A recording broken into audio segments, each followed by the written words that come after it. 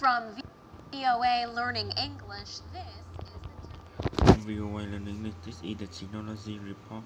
Hitting and stay connect to the internet is quickly becoming effect of the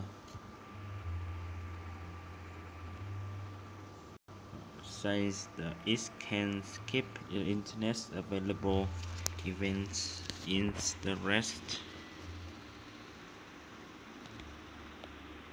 called Brick. It can plug into an electric outlet, but it can also be battery powered. Al Banda is a blogger in Cameroon. He saw the device for the first time at an information technology conference in Berlin, Germany. Mr. Banda said Brick could solve a problem he has experienced. He says in his community in Cameroon, electricity is not dependable. Also, it is very difficult to get access to the internet, even with an internet service provider.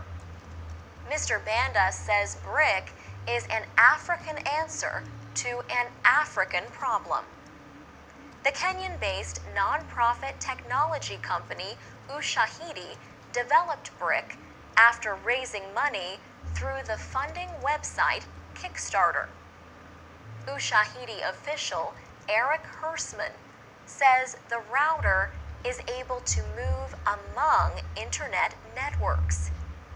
He says if there is a problem with the internet connection, the device will look for a 3G network with its SIM card. He says the Brick can be taken anywhere. Eric Hersman says the Brick will go into production as soon as the company raises $125,000. Ushahidi has collected about half that so far. It plans to make up to 1,500 devices at first, mainly for Africa and India. Mr. Hersman expects each device to sell for about $100.